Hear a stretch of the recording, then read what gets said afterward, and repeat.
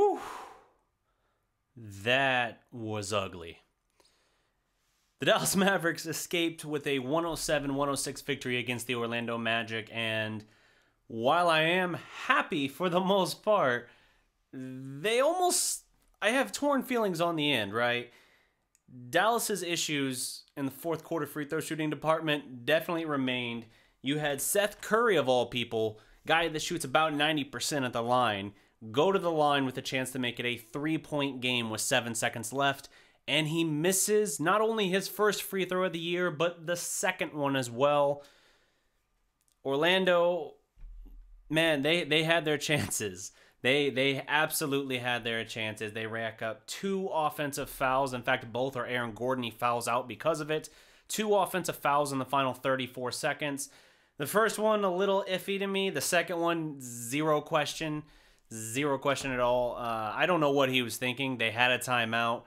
Anytime he's driving, just anytime you put your forearm out there and extend it at all and the defender goes down, the referee's going to make that call. So that's what it is, man. But it feels like Dallas got seriously lucky in this game because they started very slow. Their offensive efficiency wasn't great, but they got enough of a spark off the bench that they were able to overcome it.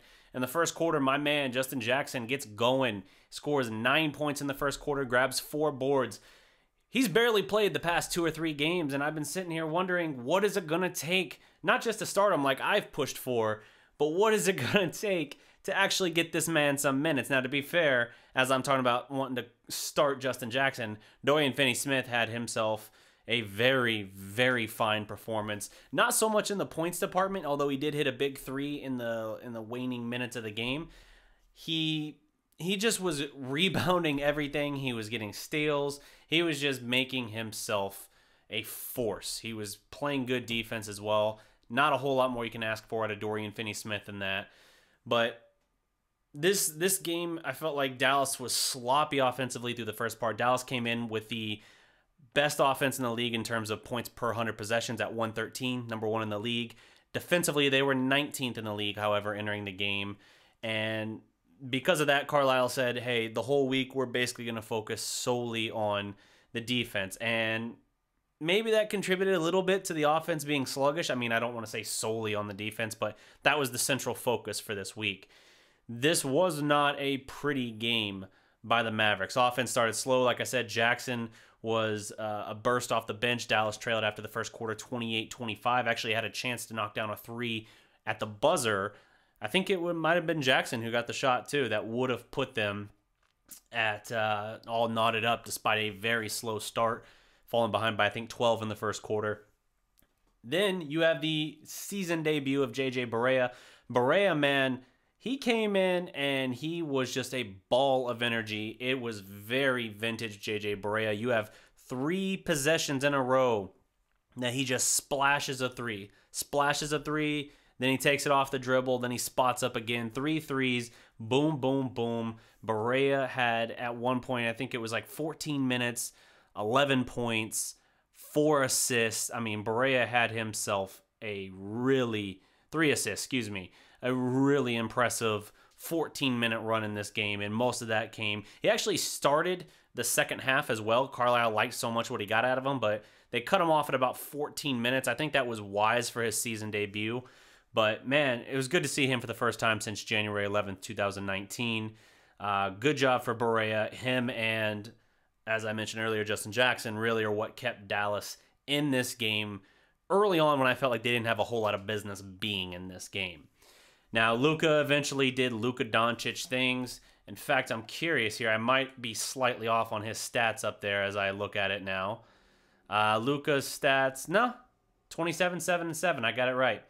So Luka Doncic ended up having himself, it ended up looking like a very prototypical game for him by the end. He didn't shoot great percentages throughout the game, but at the same time, when you needed him in the late third quarter, when Dallas was trailing by 11 points, Dallas put together a 26-8 run that was really spearheaded by Luka. Yeah, 10 of 21 from the field for Luka, only 1 of 7 on threes, 6 of 7 at the line, 6 turnovers. Not a great game in that regard for Luka compared to what we've seen recently. But when you needed it in the late third quarter, Luka helped engineer a 26-8 run that turned an 11-point deficit into a 7-point lead going into the fourth quarter. And that was huge. That was huge. I mean, Dallas trailed by 2 at half.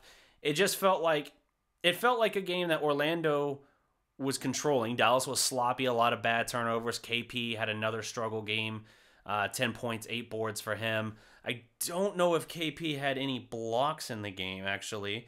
Let me take a look at that now. KP, no blocks in the game. He was a -3 overall. KP only 4 of 14, 1 of 5 on threes, 1 of 2 at the line.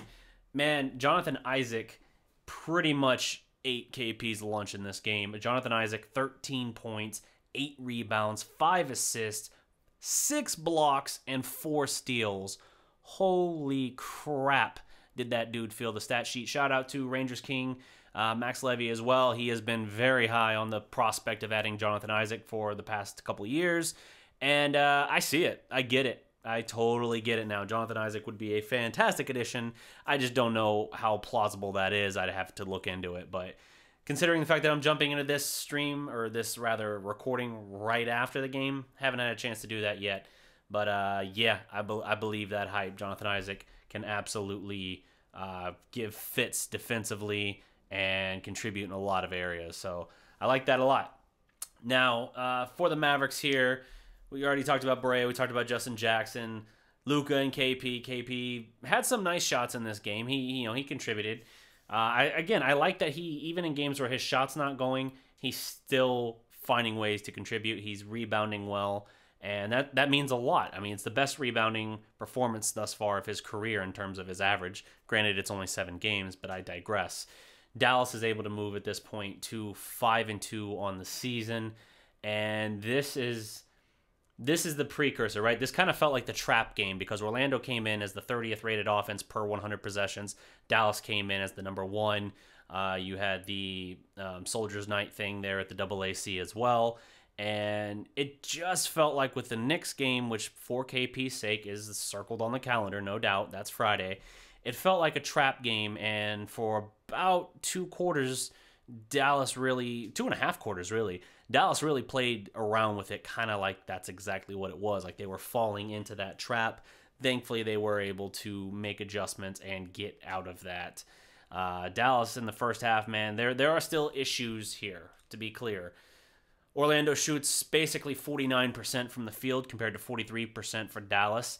In the first half alone, I don't know what they wound up with for the game, but for the first half alone, 58 points in the game for Orlando in the paint. They had 38 at half, so Dallas slowed them down a little bit, but not a ton. Dallas, 42 points in the paint. Assists, they were out-assisted 24-19, Dallas was. Block shots, oh my God, Orlando dominated that 9-1. 13 steals compared to 3, so Dallas got demolished in the block shots and the steals category. They were outshot from the field. They had same turnovers, actually, 16 apiece, and that helped them. Like I said, Orlando had a couple really costly ones late. They had 3 chances where they had an ability to take the lead, and they had 2 offensive fouls and then a Vucevic top-of-the-key three-pointer at the buzzer that did not drop, so Dallas gets away with that. Dallas, man, I still have some concerns with this team. They shot 80% at the line, and 24 of 30, and for 80%, that's a good percentage. But in the clutch, free throws aren't falling. I think Dwight Powell maybe Dwight Powell did. I know obviously Curry, but someone else missed a key free throw late in that game that would have been a real chance to extend it. Dallas still a little bit reliant. Shot 35% from 3. Again, Luka and KP between them didn't shoot it well. Curry, I think, barely played in this game, and so he was cold. I mean, even as he was going to the foul line with a chance to make it a 3-point game, 109-106, with about 7 seconds left, Followell says, this is his first time in the game since he had 5 points in the first quarter or something like that. And it was kind of like, oh, damn. We're banking on this now then, huh? Let me see here. Let me confirm that. 7 minutes for the game is what he's listed at. 5 points. Yeah, Curry barely got any burn. And I kind of wondered, I had that sort of nagging thought, I wonder if he's going to be a little bit rusty or a little bit cold at this point, I should say, coming in for these free throws. You would hope for free throws, maybe not, but I don't know. It definitely made an impact in that regard. So Dallas gets away with it. They survive to win. They survive the trap game. That's great. That is great. Dallas 5-2 on the season. They will now play the New York Knicks on Friday. There is no Dennis Smith in this game. He's already been out for the game. I think he had a brief step away from the team the past few days because of a death in the family. He said something about that on Twitter earlier. And that's, family first, deal with that. But all the same, KP's got a big game coming up. There were moments, speaking of this, there were moments in the first half where KP, there's some frustration there, and I don't blame him at all. He had a slow start, but he got a put-back dunk at one point early in the second quarter, a little closer to the midway point of the second quarter, and he was within 30 seconds of that subbed out of the game. And I don't know if that was the planned time to sub him out and they were just sticking to the schedule or what exactly it was, but what was clear was KP's body language and his expression. He looked like he was pissed off about it. And I don't blame him. I think he's maybe a little frustrated with his recent struggles and with how Dallas is kind of trying to shield him a little bit.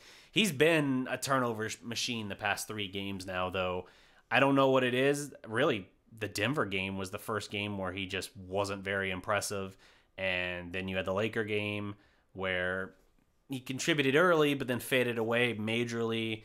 You then had the Cavaliers game where he got going late, but it was in the fourth quarter when we were already up big. And he's just padding the lead with Luka on the bench. And now you have this game. And so, yeah, Jonathan Isaac and Aaron Gordon and them, and Vucevic, they gave fits to KP. The Orlando front court did work, no doubt. But I do have some concern because of now a little bit of a trend here. I'm not getting too worked up about it. I'm still looking at it and thinking that it's very early on. He's got time to work through it, patience and all that. I'm not getting too worked up about it, but there is a modicum of concern there at this point. And I just want to see him be able to work through it. I want to see Dallas try and get him involved early. I wrote about that earlier this week. Apparently that was a divisive article suggesting that for their duo, Luka and KP, to thrive, Dallas should get KP going early in games. And I don't mean force feed him. I don't mean forsake the entire flow of the offense for the sake of getting KP some buckets. I'm saying, you know where his sweet spots are. You know where he likes to operate. Go to him early, 2 or 3 possessions in the first 5 minutes of the game before he checks out for the first time, just to try and get him going. And if you think that's insane, consider what we've done for the last 21 years. Well, I guess you could shave off maybe the last 2 with Dirk. But Dirk's career, he was the center point of the offense. Games began and pretty much ran through Dirk early on and then built out from around that. That's all I'm saying in that regard. Not even that KP has to be your focal point, just that for a guy whose career has been best suited when he's gotten going early, there you go. Get him going early, take a little bit of pressure right out of the gate off the rest of the team. I'm off in the wilderness here. The point is, I wrote that article for Dallas Sports Fanatic this week. Speaking of Dallas Sports Fanatic, as I get tongue-tied over the name Dallas Sports Fanatic, it is not ironclad yet, but the plan is that Saturday, November 16th, when the Raptors come to town, I am actually going to be covering that game for Dallas Sports Fanatic. I will have media credentials to be at the game. I will be in the locker room pregame and postgame. I'll get access to the Mark Cuban media session before the game, the pregame Rick Carlisle press conference.